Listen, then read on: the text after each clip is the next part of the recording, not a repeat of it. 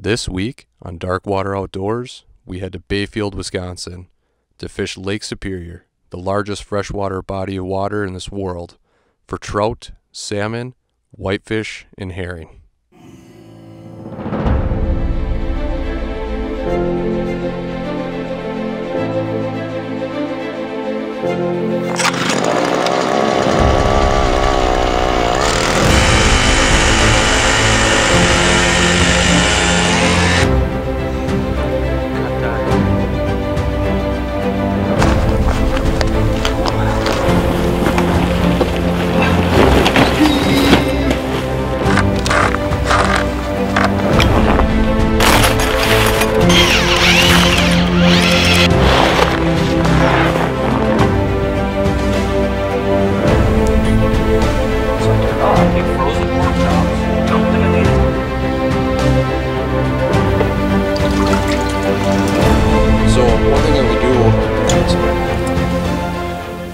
Well, we do have one marking right now, though.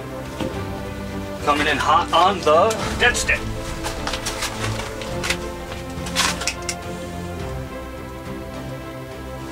There he is. Real nice. I'm thinking that's probably a brown right there.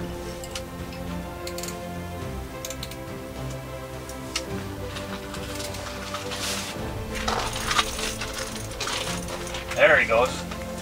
Some nice good runs. Yeah, that's a nice, real nice fish. I guess I spoke a little too soon there. There he goes. Good shake, good big head shakes.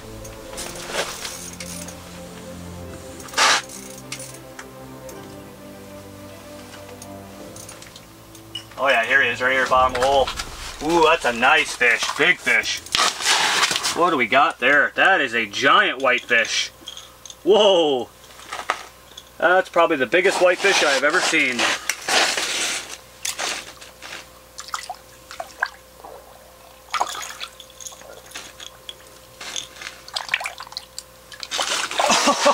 Oh man! Woo! I didn't even know these things got that big. Oh! Wow, absolutely, look at that whitefish. Whoa, I will take those anytime. Look at that. After a quick and fast and furious fight there, we got this giant whitefish on the ice. I'm sure they probably get a little bigger than that. You know, I guess I'm not real familiar with them. More familiar with the trout than I am with the whitefish, but comparatively, I think that's pretty big. Yeah, I guess to take that'll go in the smoker. That'll eat real good. Where? He's going down now. What's he doing? Oh. Oh yeah, I got him on the. There he is. See him? Oh. Boy. That was kind of exciting. All of a sudden we go from, okay, we're going to catch him jigging, to all of a sudden my rod's going down the hole. I hope we caught that on the GoPro, got that. Ooh. That's some nice runs. Definitely a trout. There he goes. Just trying to keep the line off the hole on the bottom there.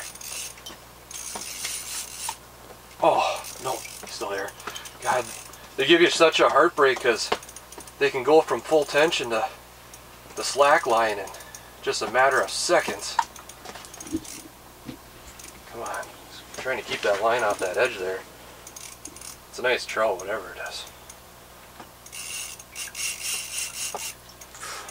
You got some good runs in them. There we go. Come on, baby girl. Come on, stay off the edge.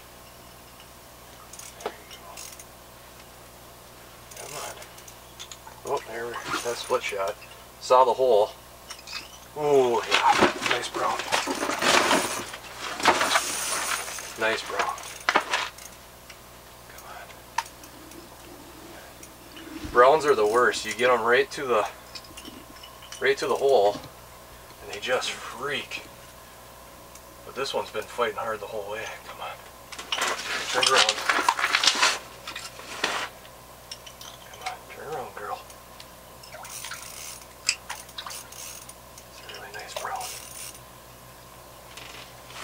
God, just getting all twisted up there. There we go. Come on. Stop. There's a coal. There we go. Nice brown. Whoop. Got my jacket going down the hole. I'm just a mess.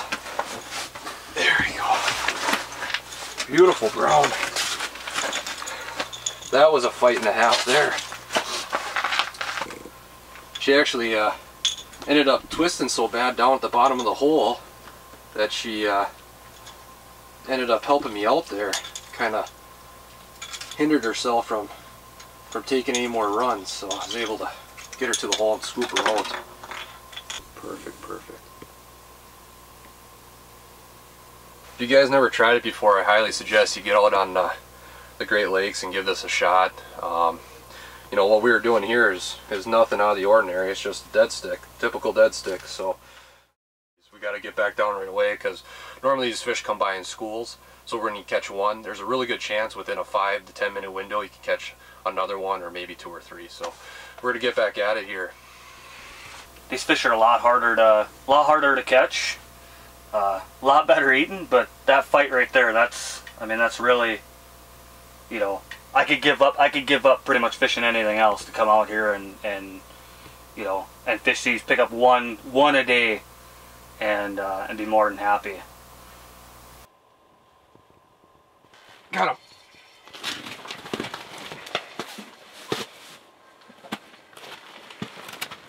That was cool. Come on, stay hooked. Stay pinned. Stay pinned. Should be coming up here pretty quick. I think it's a whitefish. Oh, what do we got? Oh, little guy. That is a small little whitefish. That's pretty cool though. It's fun when they can follow it like that. I don't think he was going anywhere. I don't think you can get a hook any, you gotta take a look at that. He took all 3. Isn't that unreal? I was not going to lose him. Now today I'm going to go over my setup, and what I've been doing the last 2 days, and my main lure has been a little Cleo spoon. Now the reason that I've been using a little Cleo spoon is, number one, it's a heavier spoon. We've been fishing in a lot of current, and because of that current, if you fish a lighter spoon, it causes your spoon to drift out of your sonar. And when we're searching and hunting fish in the water columns, it's really important to be able to pick up your bait. Number one, you can target. Number two, these fish feed up. So you got to get above them. Got to get them start chasing. Just like today, a lot of our fish are eating 3 feet below the hole of the ice, and we picked them up at 30 feet of water. The other thing that I like about the little Cleo is it's a wider bodied spoon. And because of the wider body, when you tip it with a lake shiner, as that spoon falls, it has a really nice wobble side to side. Now that action was really good this morning. Fish really liked it, salmon liked it, trout liked it, but then this afternoon, dead. And that's when Tony's lure picked up. And Tony's going to talk about what he's using and how his spoon varies from mine. The other thing that I use is I like using a non-stretch braided line, but I use about an 8-foot leader. And about 18 inches, 20 inches, that's probably more like 28 inches, above my lure, I throw a ball bearing swivel. And that swivel is really important for me. The reason being is as that wider little Cleo is down there catching current, it causes that spoon to spin and spin and spin and spin. And you can get line twist that travels up the line, create a big rat's nest, and you can end up losing a fish. Now most people would use a swivel connected to their spoon. I elect not to. I like to use, if you can take a look at that, I don't know if you'll be able to see it or not, probably not, but it's a fly tie. Extremely strong. People catch king salmon on these fly ties. And that's what I'm using. Number one is I just don't like how a ball bearing swivel on the lure affects the action of the bait. I think it makes it nose heavy, and that's just something that I just don't prefer when I'm fishing spoons. So again, take-home message today is different types of spoons and the different type of equipment that you're going to need to fish those spoons. Just wanted to go over what I'm using. You know, we touched base on Jim's Clio there that he's using, that silver Clio. So I'm using a little bit something different. It's new from Northland Tackle here this year. It's a gold spoon, but what they've done is they've taken this glow stick and added it in there. Just kind of eliminates the need to continuously, you know, light your bait up. They're not too bad. The glow sticks run out in about, you know, 4 to 5 hours and replenish them. But they really seem to be liking that you know, that Northland spoon there. And something I've found important is to is really these hooks is either switch them out or take and actually do a little bit of maintenance on them and get them nice and sharp. You know, some of the tackle companies are a little bit better with putting good hooks, but having a good sharp hook, good barbs is going to make the world of difference when you hook into that fish and keep it on your line. Oh, he's like 4 foot below the hole maybe. There. Oh, come on, take it. God, that's a big fish. Oh, that's huge. Got him. Oh, yeah. Well, another big school of herring in here. Man, these fish are exciting. Oh, you don't even, all you do is sight fish them down there. I mean, I couldn't even, they're so close to the Vexlar, I couldn't even hardly pick them up. But a big school, probably 30, 40 fish down there. But we better get back down there and try getting a few more of these real fast. Oh, there we go. Got him. Got him.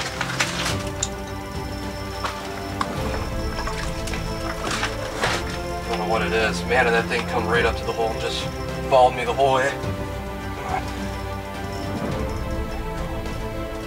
What we got here? Man, that thing just followed. There we go. Come on. Yes. Nice. Oh, love that. That's awesome. That thing came up, followed me all the way up to the hole. I was watching it slash at it, I didn't know if I was going to get it, and then finally missed it once, and the thing came back and drilled it again. That is awesome. I could come out here and I could get 10 of these over the course of a couple weeks, and I'd be happy. Slippery little bugger. Man, that's awesome. That's great. Oh, got that big Clio spoon. There, I got him. Oh, nice. I'm just gonna get him up. Yeah, nice cold hole. Right. Hell yeah. Get back down there. What's that? Get back down there real quick. Try to capitalize on this school. That kind of happened fast and furious. We didn't really get much fight on film other than hopefully the GoPro. The hole literally ate 12 inches below the foot of the hole there, or a foot below the hole. That was pretty intense. I just got to watch it. Hit a nice big Clio spoon again, and we had so many fish in the hole and we were hitting all our lures that we had to get right back at it again. We had dead sticks going down, we had getting hits on our jigging rods, and hopefully another school of coals will come through here and we'll be a little bit better on the camera work, but hopefully we can pick out a few more for the end of the day. This you're not going to believe. I just had to snap my line and do a line twist, and I'm bringing this up, hand lining in my dead line, and we see a mark on the line. Oh my god, please don't run too hard on me. And I bring it up right to the hole and watch the fish eat the minnow right underneath the hole. Come on. I'm running out of line here because I had to cut my line. You gotta be kidding me. Just thumping down there. But I can't, I'm not able to keep this fish off the sidewalls of the ice. Obviously, because I don't have a rod. I think he's got everybody's line. Mm-hmm. Including my other one. Come on.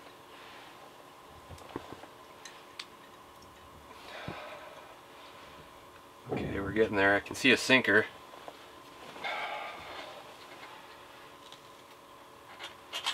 Oh no. Pre-spool that rod. The rod's gonna go down the hole. You're good, you're good. Take by him. You're good, you're good. I got it. Here, I'm kneeling this rod. Oh, he's off. I have everyone's line in the house here. I don't know. I mean, right to the hole, last 18 inches. I'm sure use the ice and maybe something got hooked on the ice, or the rod gave them tension to get off. I don't know. That sucks. That would have been pretty cool. Now I got this. I don't even know whose line is whose and where it goes, and well, all we can do is get back down there. Oh, got him. Oh, Crap. I'm all snagged up in there.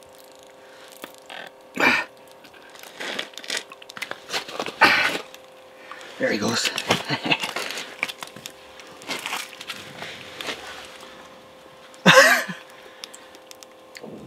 Oh yeah, big coho. Real nice big coho.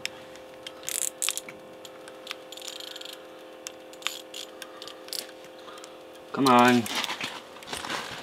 Come on. Come on, stop. There we go. I think that's cool. Nope, that's a white, or another herring. There we go. Transducer.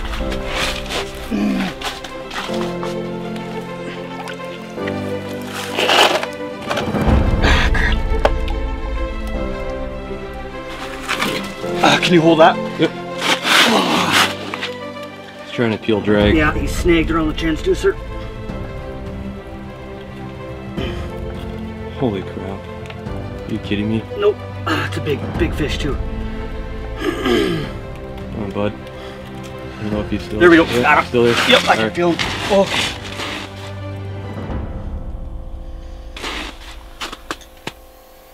Come on, head up. Woo! Oh, come on. No. Scoop. Scoop. Got him. Oh man. Thankfully they're not like trout. Oh, holy, my goodness. Oh, intense. Now that's intense. Right underneath the hole again. You could see him swiping at it. There must have been 3-4 of them though, just ripping back and forth. And finally I just watched him swallow my jig, but I don't know if you could catch the action there. He ran so fast, wrapped around the transducer probably 3-4 times, and I actually had to hand the camera, or hand the rod off to Jim and untwine it and get it undone, so that way we could continue to fight the fish. And I basically had to hand line it the rest of the way up there. But then the spoon unhooks in the hole and he's flopping around, and I'm kind of soaked almost up to my elbow now, but it's definitely well worth it. I get them a little cleaned off here, and can't wait to get these in the smoker.